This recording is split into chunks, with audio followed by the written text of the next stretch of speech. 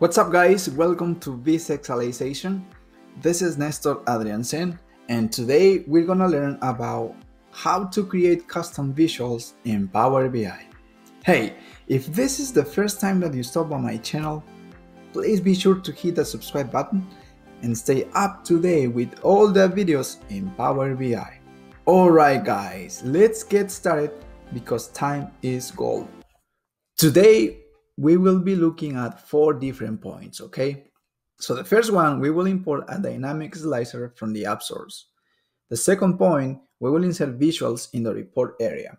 The third point, we will insert a dynamic slicer in the report area. And finally, we will edit that dynamic slicer in order to make the whole visualization very interactive and dynamic, okay?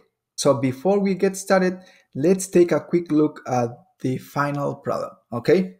Here we have the final product. So we have right here 2 visualizations, right? So we have a map and we also have a cluster column chart right here. We have the dynamic slicer and of course we also have right here year, okay? So this is our main goal. As you guys can see right here, everything is dynamic.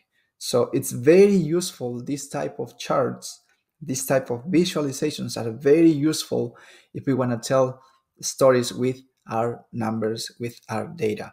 Okay, so let's do it, guys. Let's go back to Power BI Desktop. Before we go back to Power BI Desktop, I want to talk to you about the first step, okay? So we need to import a dynamic slicer from the AppSource. So this is how we do it. So you guys can see right here, 2 screenshots, right? So on the left side, in the visualizations area, on the bottom right, we can see 3 dots right there. So if we click that part, we can get this list, right? So let's make sure to select the import from AppSource. So after we do that, this new window pops up, okay? And right here, we need to look for dynamic slicer, okay? So after we do that, we have a new list here. And of course, we need to select the first one right here, play access or dynamic slicer. And then we hit add. After we do that, we will have that dynamic slicer in our Power BI desktop window. Okay, so let's go back to Power BI desktop.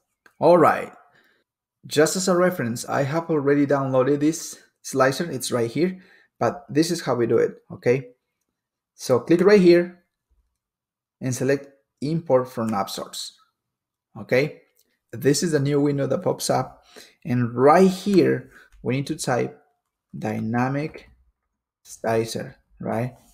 And then we hit search. And this is the first option that we need to select. Add right here. After we do that, of course, I'm not going to do that because I already downloaded. Let's close it. But after we do that, this is the symbol that we can see. And this is, of course, the dynamic slicer or play axis as well. Okay, so we achieve our first step. Let's go back to our presentation and see what else we need to do. Okay, all right, so our second step is to insert visuals in the report area. And of course we have right here 2 different visuals. We have a map right here and also we have a cluster column chart. Okay, so let's do it. All right, so we are here in Power BI desktop again, and let's insert our first visualization, and in this case, map. All right, and of course we need to select country, right? It's right there, country, perfect. We also need to select profit because we are interested in profit by country. Okay, there you guys have it. And let's move this to the right. Let's make this a little bit bigger so we can visualize the introductions better. Okay, perfect. What else do we need to do? So we need to insert this cluster column chart. Click right there. Very good. So now right here, of course, we need to look into profit, and in this case by product claim. All right, let's do that. Perfect. we need to have profit by product claim. Perfect. And let's make this a little bit smaller so we have more space to insert that dynamic slicer as well. And this a little bit bigger. All right. Okay, perfect. I believe this is the second step. Let's go back to our presentation and see what else we need to do, okay? All right, so our third step is to insert dynamic slicer in the report area, okay? So let's do it. Remember that the dynamic slicer is right here and we need to insert into the report area. So let's do it. Very good. So here we have the dynamic slicer and we're gonna select this one here. All right, so what else do we need to do here? So here we need to select year. In this case, claim year, okay? Claim year right there. Perfect. So this is what we have so far, right? We haven't edited anything. Let's give it a try and see what's happening here. See right there? It seems like it's working, guys. Quite interactive, right? Perfect. Before we keep going, so right here, let's do something really cool here. Let's make this a little bit smaller so we have more space. So I'm gonna teach you guys a trick that I learned from my friend Javier Gomez from That Data, okay? This is how we fix this. So first thing that we wanna do is select this slicer, okay? Then we're gonna go to format. After we do that, let's select edit introductions right here. And then after we do that, you guys can see right here, every visualization has this option right here, filter, and it has also the none option right there. So what we want to do for this visualization specifically is to hit this option right here, filter. Okay, let's do that and let's play this again and see if we have fixed this thing. Okay, let's do that. See right there? Now you guys can see the visualization, the introduction better. So that's how it works. Perfect. So what else do we need to do here? So now let's insert a card, okay? So let's do that. Let's make sure that we don't select any visual here, an empty spot, right? And then let's hit card right here. Perfect. And then let's select here, claim year. Claim year is right there. Let's adjust this a little bit better. So we want to have this right here. Okay, perfect. So now that we have this year here, so we can visualize this better, okay? Let's hit the play button right now and see what happens. See right there? It's changing, right? Perfect, perfect, perfect. It's working fine. All right, it seems like we have everything there, and let's see what else we need to do. Let's go back to our presentation real quick. All right, so this is the fourth step, guys. So we need to edit this dynamic slicer, okay? And of course, we have a few options right there: animation settings, colors, enable caption. So let's do that. Let's select this slicer right here, and let's explore what we have right here, okay? It's right there. So let's go one by one. So in this case, animation settings. So right here, we have the option. We can make this start by itself. So we can select the auto start option. Boom, like that. So every time that we open this report, so it starts automatically. So everything is dynamic, everything is automatic, okay? So we can do that. Another option here is loop.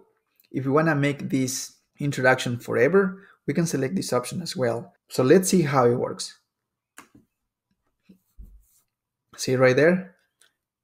It started automatically, but it keeps going, never stops, okay? 2018 right there, goes back to 2010 and keeps going, right? 2014 again, 2015, 16, 2018, goes back to 2010 again. So that's forever, okay? So you guys have that option as well. Another cool option here is time. So right here, this is changing every 1,000 milliseconds. 1,000 milliseconds is okay for some people, but if you want to have more time to appreciate the changes, right? So we can increase this as well. So I personally like 1,250 right here, You can keep playing, right? 1250. That's for me, right? But you can keep playing with this number. You can have 2000, 3000. It depends on you guys, okay? But you guys know that we have that option. All right, so what else do we need to look into here? So now we are good with animation settings. How about colors? Okay, so right here we have the option to change the colors for this slicer, okay? So if we hit this option right here, we can make this on, boom. So we have a colorful dynamic slicer right there, okay? Perfect, let's hide this real quick. What else? So an enable caption, okay. So right here you guys can see the year, right? But we have the year here because we added a card, right? So we want to hide that. So let's turn this off real quick. Boom. So now we have just the slicer right there. Perfect. What else? Title. So you guys can see right here, title. So we don't want to see that. Let's hide that. Boom. What else?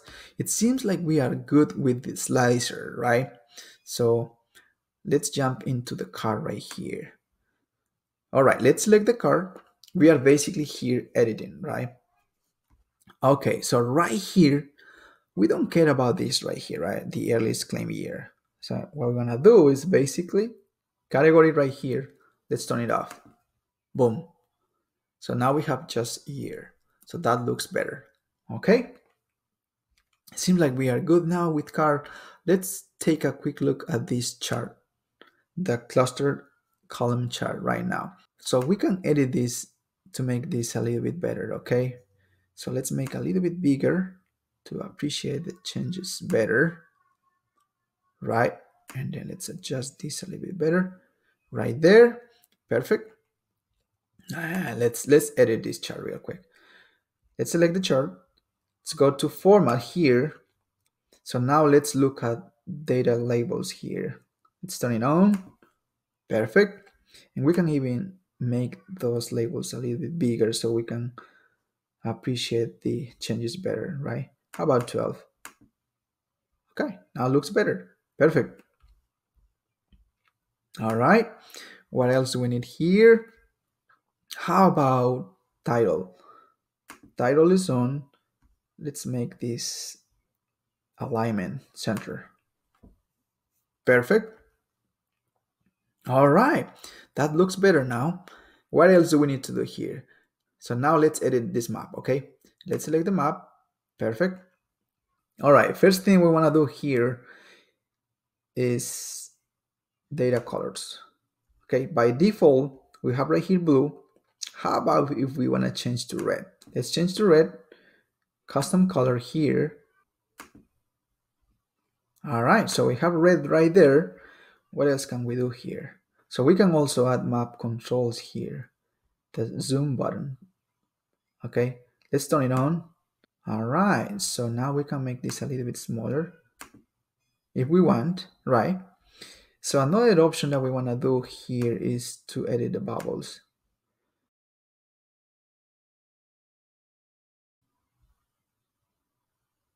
For the bubbles here, we can select number 3 if we want, but you can keep playing with this, but you get the idea, right? What else can we do here? Let's see, title. Let's edit this title, center alignment, okay? So if we want to go back to this chart right here, the cluster chart column, we can also change right here the color, right? So let's do that. Data colors, we can make this a different color. How about this? Let's select one right here. There you guys have it. Okay, so what do you guys think? It's a very powerful tool. If you want to keep playing with this tool, you can keep going. So, but you guys can get the main idea here, right? So this is a dynamic slicer that makes everything dynamic and everything interactive. And you guys can surprise your boss, right, with this type of charts. Let's go back to our presentation and see what else we have to perform here.